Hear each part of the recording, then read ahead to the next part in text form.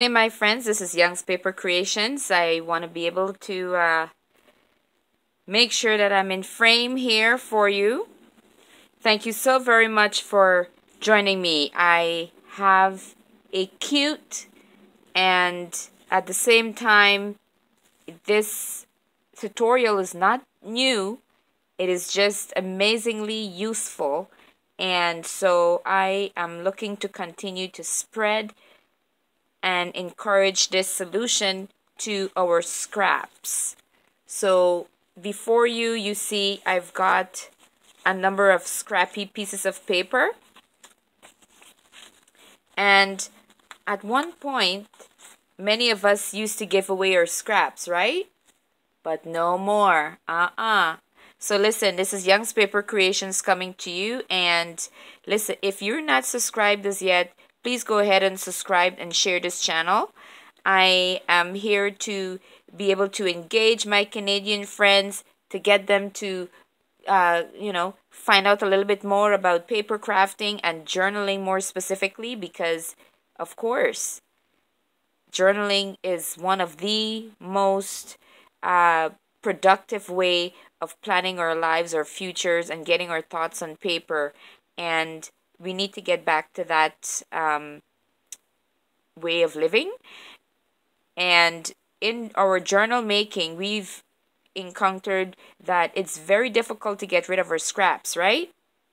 And I too, I used to give away my scrappy papers to my daughter's friends, but now I find that when I do, it's wonderful, but I know that I can indeed use my scraps. So follow me. I'm going to show you quickly, but most of you, you're coming to know this, okay? I know some of you are aware of this. So basically, we're going to take all of our scrappy strips here that we get from our cutoffs, and I'm going to layer them. I'm going to layer my scraps,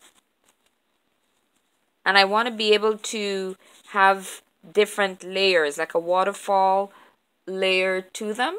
So do you see the pattern?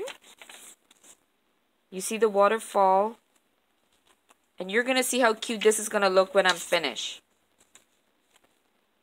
I hope you're liking my my little counter here. I placed this lovely wallpaper sample sheet down, and I'm liking this here, this design of this flower right here.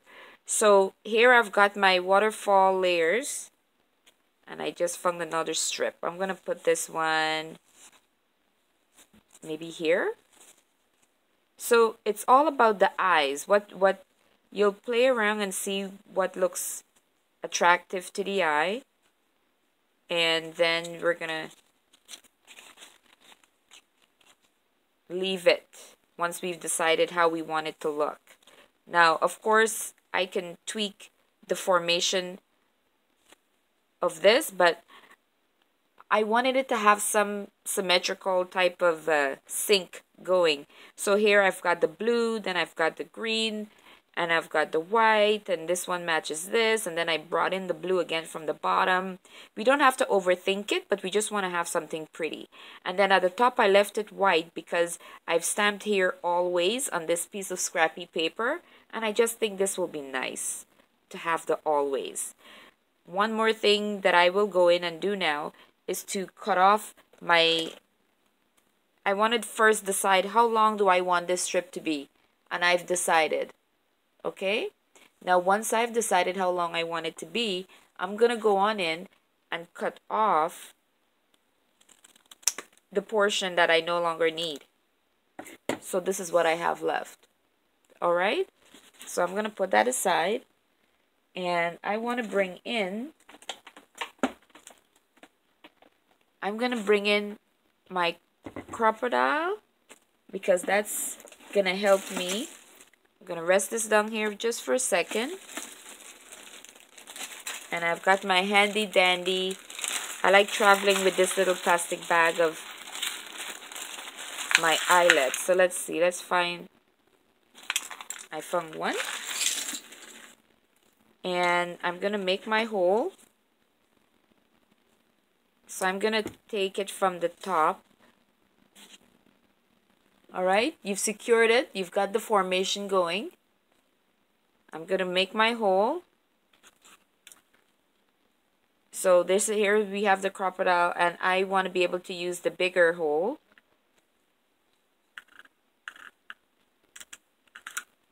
All right.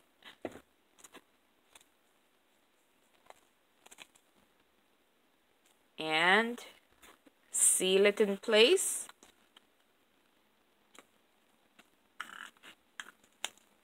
Ooh, I just lost one. Uh-oh. Okay, so this is something that happens at times. Sometimes you lose your strip.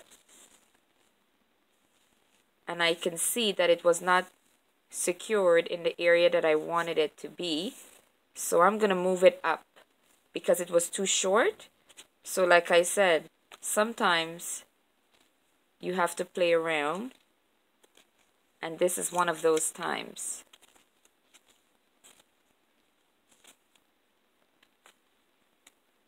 So I'm going to go back and make my hole once more.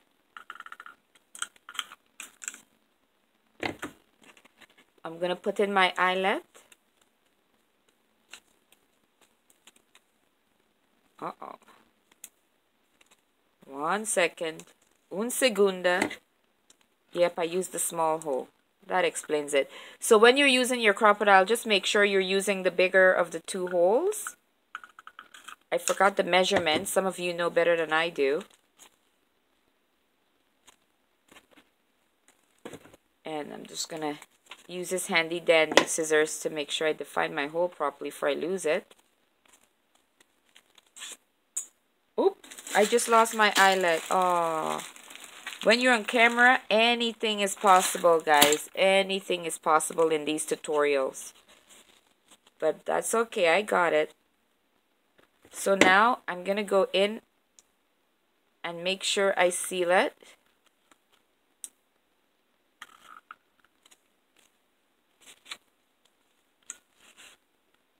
So you want to hold it for support sometimes so that it doesn't shrivel around on you. And I will adjust.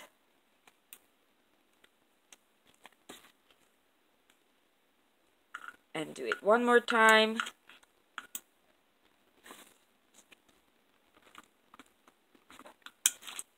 Ooh, sorry for the shake, guys. Sorry for the shake. When you're doing tutorials, anything is possible. And that's why so many of us shy away from doing tutorials. But I will press on. So as you can see, I was able to seal, and my eyelet is in, and everything is a-okay. Now this is what we've been doing. And you can do this with wider sheets of paper, narrower sheets of paper, anything you have in order to get this waterfall effect. Nice and simple, no magic, right? You need your eyelets, you need your crocodile, or you could have gone in and staple it, whatever you have. And if you don't have your stapler and you don't have your crocodile, then you could even go in and just glue the top together, or you can use what do you call it again? Oh, these guys. What do you call these again, guys? Brads. You could use the brads as well. All right. And so, of course, I went ahead and made some other samples for you. So I showed you this one. But I went ahead and I have been working on quite a bit of journals. And so I went ahead and used my offcuts for my pages. So I have that one. I have this one here. I went in with my ink and I just inked up the edges for this one. Here's another one. Because most of my journals are, they're 8 1/4 by 5 1/4. So I normally cut off the pieces, especially when I have the 8 1/2 by 14 papers, then I end up with all these bigger pieces, right? So now, so yes, I've been quite busy because once I start getting all my scraps together, it's just such fun play, just layering all of these. We could save paper, guys. We could save the trees. So here's what I would like to show you. So I'm working on this lovely little journal here. Don't you just love the cover? I'm working on this lovely journal, and it's quite lovely.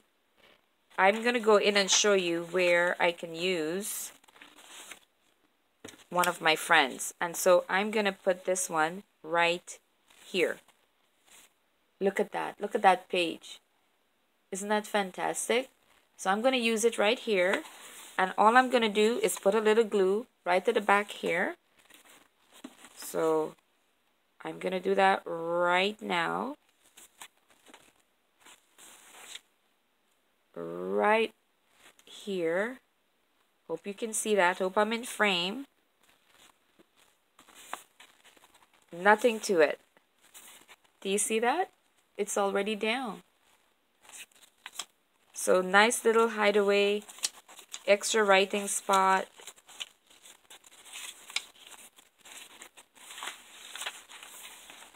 Right? You have lots of writing areas on this set page. And then of course you have the underneath there, and voila, a lovely page of your scrappy paper. Love it. I am loving it. Just look at that. So this is not my idea. By no means, this is not my idea. This is one that's shared. Many of our friends have been using this scrappy idea, and it's just fantastic. And I think we need to continue to share all of these ways in which we can use up our scraps, because we do pay an arm and a leg, you know, sometimes for our papers.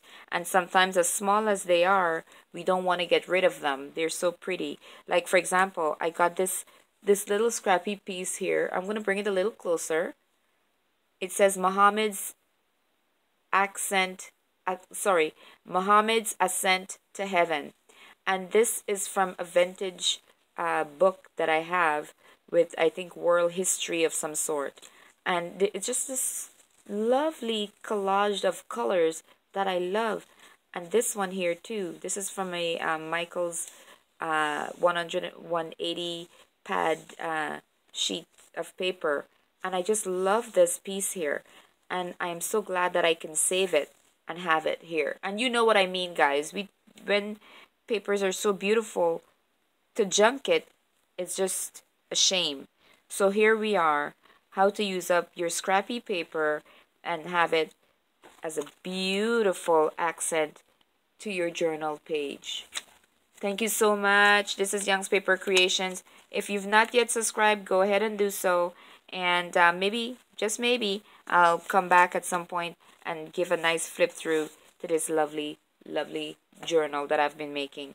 So thank you so very much, guys.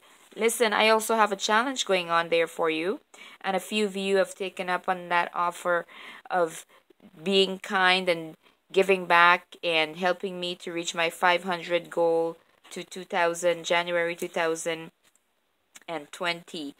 Wow, right? 2020. So I'm looking to hit 500 by the 1st of January. Anything is possible. I might get there, I might not. It's all up to you, and I hope that if you're watching this, that you pay it forward and assist me in reaching my 500. In the meantime, I wish you much success on your site. I am so thankful that I can be a part of this community, and I will continue to share, you know, ideas and to spread ideas, because ideas are not all mine, and they're not all the ideas in the world. They've all been turned over and tweaked, but I am looking also to share the ideas and to spread the ideas in my neck of the woods, Canada, Toronto, Ontario. This is where I reside, and I thank you so very much. Young's Paper Creations, subscribe and click the like button there and the notification bell as well. Take care. Blessings. Bye-bye. You might as well share, you might as well smile. Life goes on in a itty bitty while. Take care, guys.